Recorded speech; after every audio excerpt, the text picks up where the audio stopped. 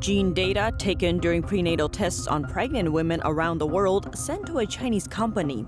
The firm is linked to the Chinese military, but has partnered with U.S. healthcare institutes. The White House says it supports a strong unofficial relationship with Taiwan, but not Taiwanese independence. It's the Biden administration's first public comment on the island, following a hardline speech from Communist China's leader. TikTok owner ByteDance reconsiders its plans to list in the U.S. That's amid Beijing's crackdown on its own tech giants who seek to join the American market. And China opens up about its views on Australia. For the first time, Beijing publicly admits that tariffs on Australian goods were designed as economic punishments. But the nation down under is still profiting off exports to China. Welcome to China in Focus. I'm Tiffany Meyer. A prenatal test used worldwide is sending gene data of pregnant women to a Chinese company. The company developed the test together with the Chinese military. The U.S. sees a security risk. Rosanna Philpott reports.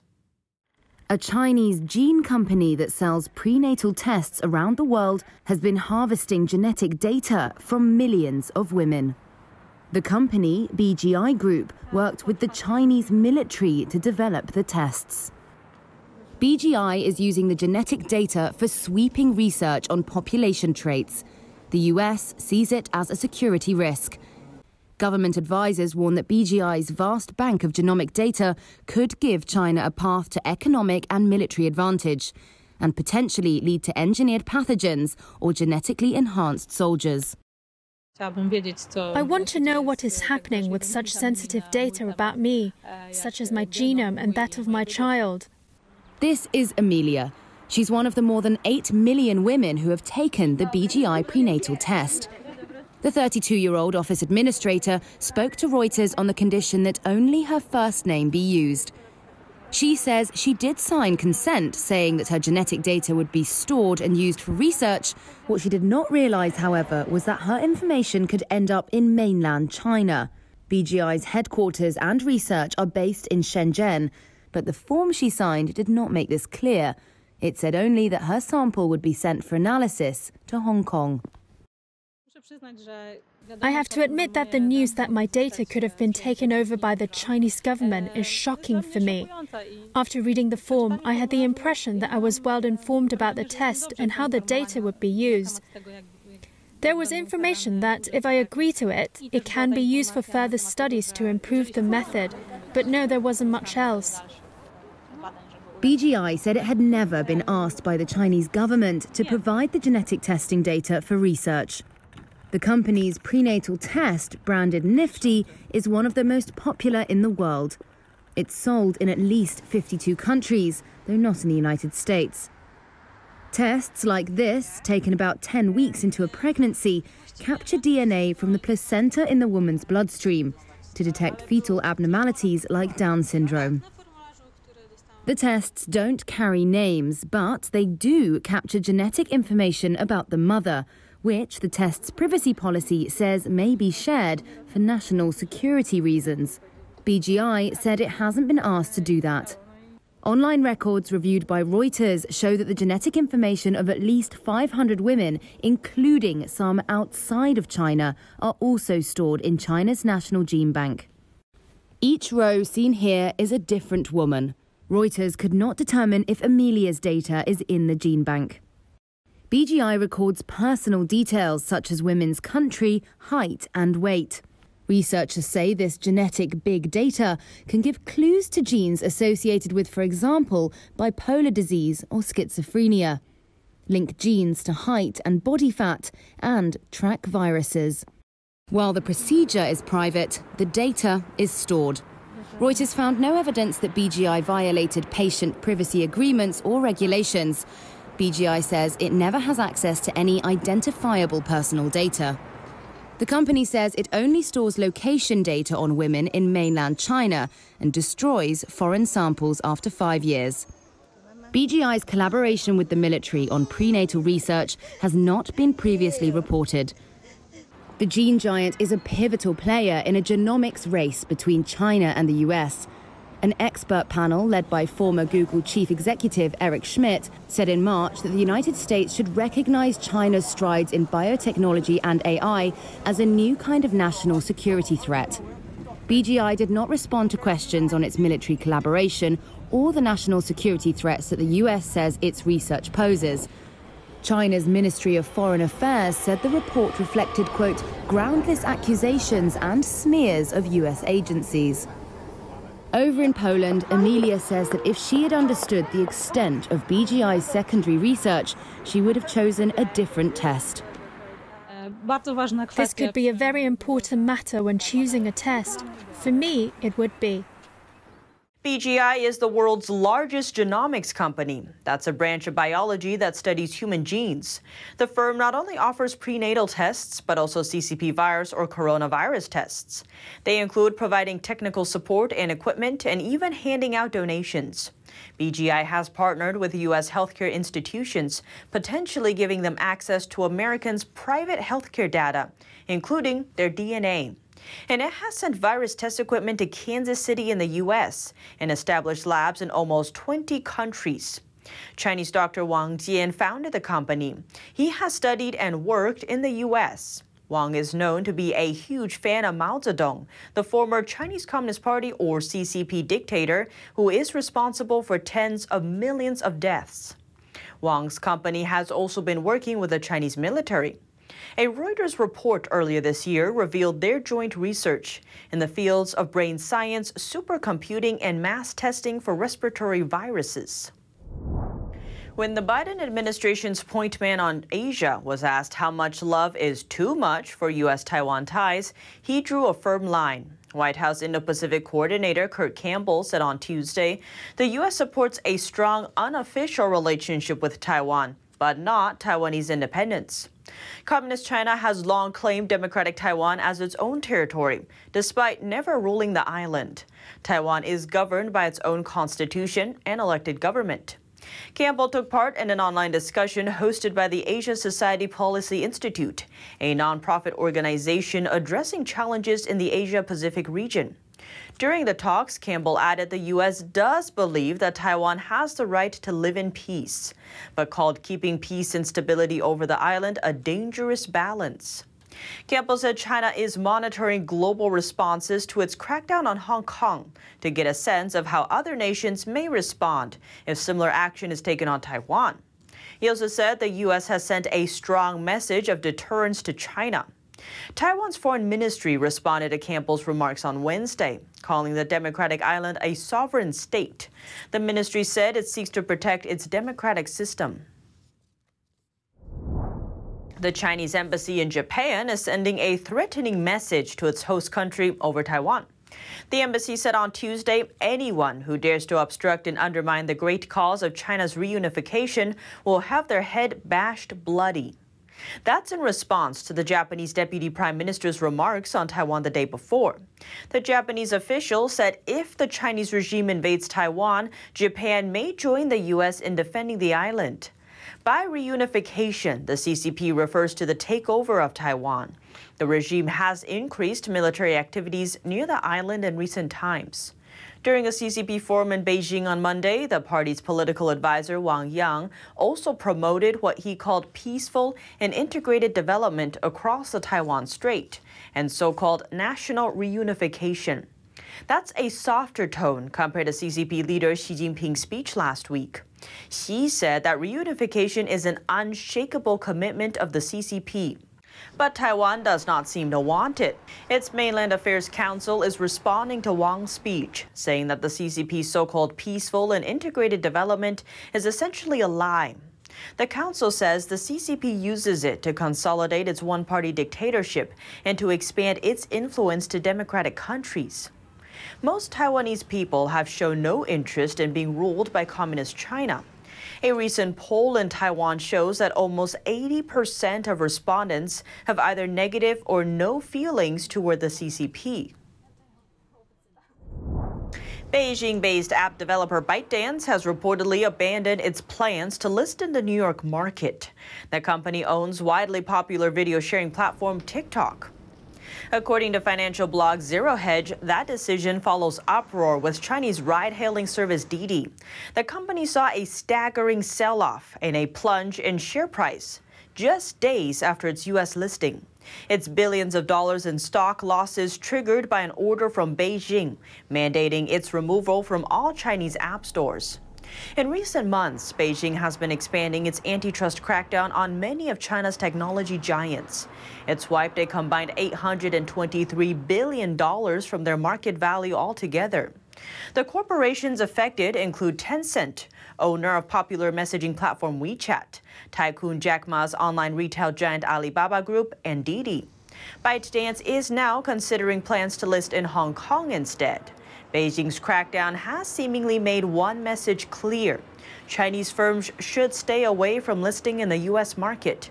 Instead, they can list domestically or in Hong Kong. Coming up, Australia and China are becoming more clear about their views of the other country. Beijing publicly admits that tariffs on Australian goods are economic punishments. And Australia says it is dealing with a more assertive China, but it's still making good profit from iron ore exports to the country. More on that after the break.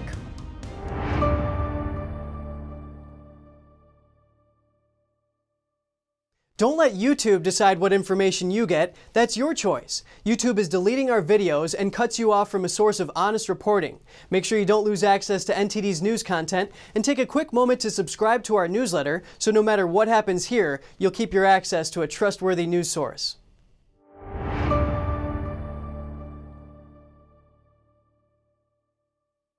The Chinese regime is lashing out at Australia again, this time accusing Australia of undermining China's vaccine donation efforts. Australia is saying no to the accusation. The Australian government is denying Beijing's accusation, that is, hindering China's vaccine donation efforts. But when it comes to the rollout, what we're focused on is just making sure that we are providing as much assistance as we possibly can. If other countries want to provide assistance, that's wonderful. The Chinese Foreign Ministry criticized Australia on Monday, accusing it of blocking China's vaccine donations to Papua New Guinea. CCP mouthpiece Global Times followed suit with several reports. They're claiming that Australia has sent multiple advisors to the Papua New Guinea CDC in order to block Chinese vaccines. But they did not cite their source of information. Australia has announced that it has donated 15 million vaccine doses to its neighboring Papua New Guinea. The Chinese Foreign Ministry claimed to have donated vaccines to Papua New Guinea this February, but the Papua New Guinea Foreign Minister denied it. He's saying that they have their own rules and procedures regarding foreign vaccine donations. It wasn't until May that Papua New Guinea approved Chinese vaccines for emergency use. The country accepted 200,000 doses from China and ordered Chinese citizens in the country to use them first. And more on the relationship between Australia and China. The Chinese Foreign Ministry is publicly admitting that tariffs on Australian goods are economic punishments. And Australian officials are also commenting on their country's relations with China.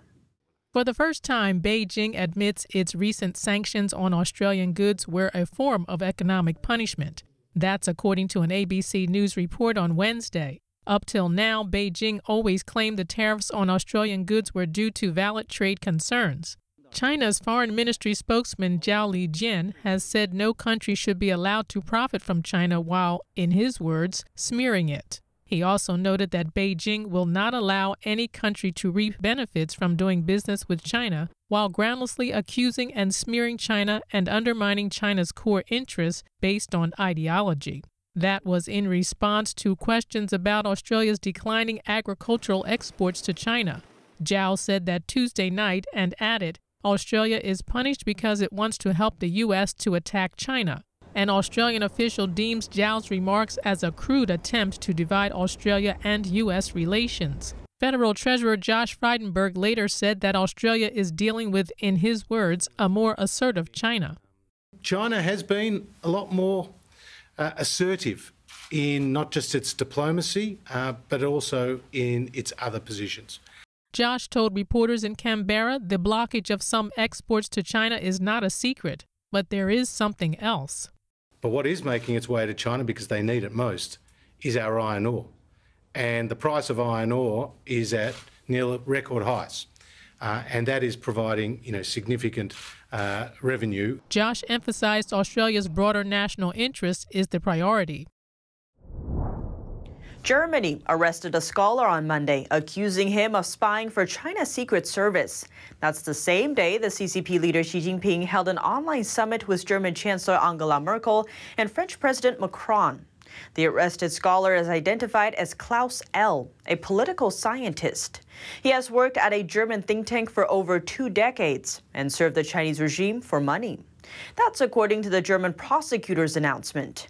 The Chinese intelligence service recruited him during his lecture trip to Shanghai in 2010.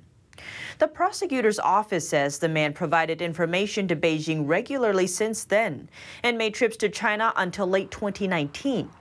The man collected information from various high-ranking political contacts. That's thanks to resources he developed over the years working for the think tank. German broadcaster ARD said the man worked for the Hans Seidel Foundation based in Munich. The foundation didn't make any immediate comment. A UK Parliament committee is urging the government to do more for young people in Hong Kong, giving them more access immigrating to the UK. The Home Affairs Committee of the UK Parliament is urging the Home Office to extend its British National Overseas or BNO passports to cover Hong Kong's young people. Currently, they are left out of the scheme with less access to British immigration visas. The committee's report says the UK's new visa scheme should cover young Hong Kongers born after the handover in 1997. Witnesses told the committee that young people are among the most targeted in Hong Kong. That's due to their increased participation in pro-democracy protests. They may also be estranged from their families because of their political opinions. And limited financial means restrict their freedom to seek refuge. But because they were born after the handover, they're not eligible for the BNO status. The committee say they're concerned that this gap in the scheme will leave vulnerable young people at risk and unable to leave the region. They suggest the British government extend the BNO scheme to enable a young person with a BNO parent to apply separately from that parent, provided there is evidence of that parent's status. The report also notes some of Hong Kong's young people seeking asylum in the UK might be deterred by current delays. It urges the Home Office to urgently address the situation.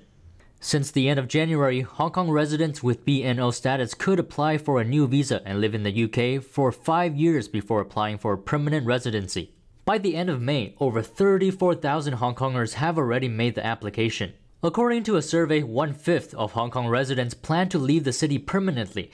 That's 1.5 million people. It's estimated that 250 to 300,000 Hong Kongers will emigrate to the UK in the next 5 years. Senior figures at the University of Edinburgh in the UK are being warned about their choice of principal, Peter Matheson. That's according to British newspaper The Times on Tuesday. Staff from Hong Kong University said in a letter back in 2018 that Matheson failed to uphold academic freedom and freedom of speech. The letter includes a staff survey. It shows that about 80% of respondents strongly disagreed that Matheson had effectively promoted academic freedom. Matheson was the principal of Hong Kong University from 2014 to 2018. And amid pro-democracy student protests in 2017, Matheson signed a joint statement condemning the students. Hong Kong newspaper Apple Daily said that Hong Kong authorities requested the statement. That same year, Matheson announced that video footage of student protesters would be made available to the police, and he moved to curtail anonymity for whistleblowers. Last month, he defended the University of Edinburgh's choice to host a Confucius Institute. Edinburgh is the capital city of Scotland, which is about the same size as South Carolina. A CCP organization directly funds Confucius Institutes. It also decides the curriculum and supplies teachers. Scotland has the highest concentration of Confucius Institutes and programs in the world. Unfavorable opinions towards China are reaching historic highs in countries around the world. This, according to a recent report by American think tank Pew Research Center. The survey polled nearly 20,000 adults across 17 countries in North America, Europe, and the Asia-Pacific region. In nearly all the countries surveyed, over 80% of their respective populations said the Chinese regime does not respect freedoms of its people. The think tank reveals that the number of participants who answered this way is or at near record highs. In the U.S., an overwhelming 90% of people surveyed said China does not respect people's freedoms. What's more, a wide majority of the countries prioritized having stronger economic ties with the U.S. over having them with China. Only in Singapore and New Zealand did people say relations with China are equal to or more important than with the U.S. China's CCP virus vaccines have made their way around the world to developing countries. Yet doubts about their effectiveness are rising constantly. This week, a leaked government memo in Thailand has stirred up concern among its citizens. Here are the details. A leaked memo from Thailand's Ministry of Health is raising public concern about the Chinese-made Sinovac vaccine. The document called for a booster shot of the mRNA vaccine for medical personnel in Thailand. But it included an objection from an unnamed official, saying that would amount to it admitting that Sinovac is ineffective. The Thai health minister confirmed the memo as authentic, adding that the comment is only an opinion. This doesn't mean the views would turn into action. There are many procedures after that. The hashtag Give Pfizer to Medical Personnel started trending on Thai Twitter after the leaked document was published by local media. Bangkok residents responded soon after. Is it dangerous to us? I was concerned about that too. That's why I don't want to get vaccinated. There's no guarantee. Anyone would be scared because this has to do with life or death. The chairman of Thailand's Thonburi Healthcare Group pointed out that 5 hospital staff members got reinfected with the CCP virus after receiving the Sinovac vaccine.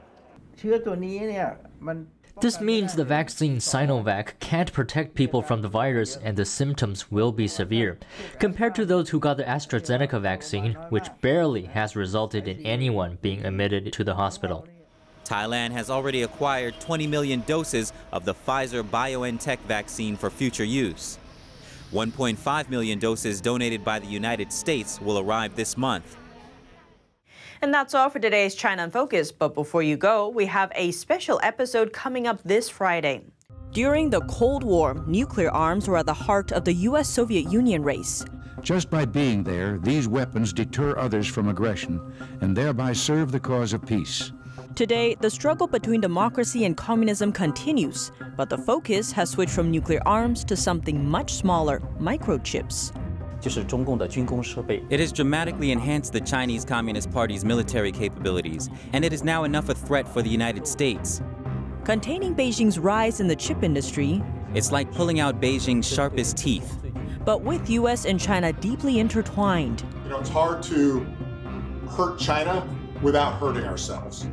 In part 2 of this special report, we talk about risks that could make America vulnerable and what we are doing to fix them. Be sure to check it out on Epoch TV this Friday at 9 p.m.